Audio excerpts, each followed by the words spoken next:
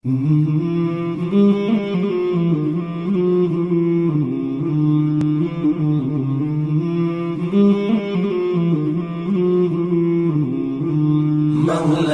صل وسلم دائما أبدا على حبيبك خير الخلق كلهم.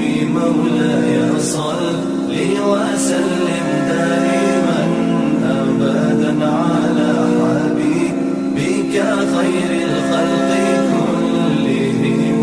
محمد سيد الكونين.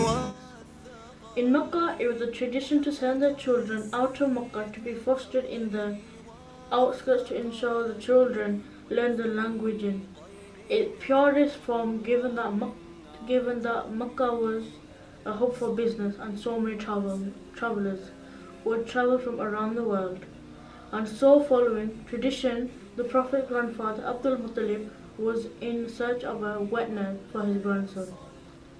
The blessed woman who would take his honor was Sayyidina Halima Sa'diya Radhiyallahu anha.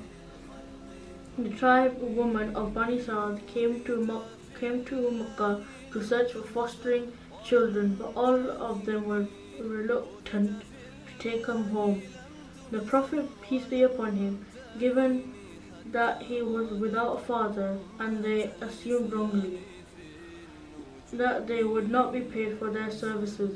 Little did they know that they would be paid with much better, greater things that money can never buy. Sayyidina Halima Sa'diya Radhiyallahu anha took him due to him being the only child left to be fostered, but on her journey home, she noticed how the drought due to the unavailability of food and milk had almost dried, and there was now food and milk in abundance.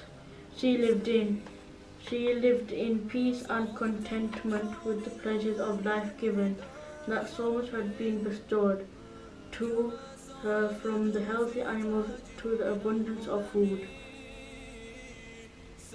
in her home, and so like that he grew up happy in her home alongside her children.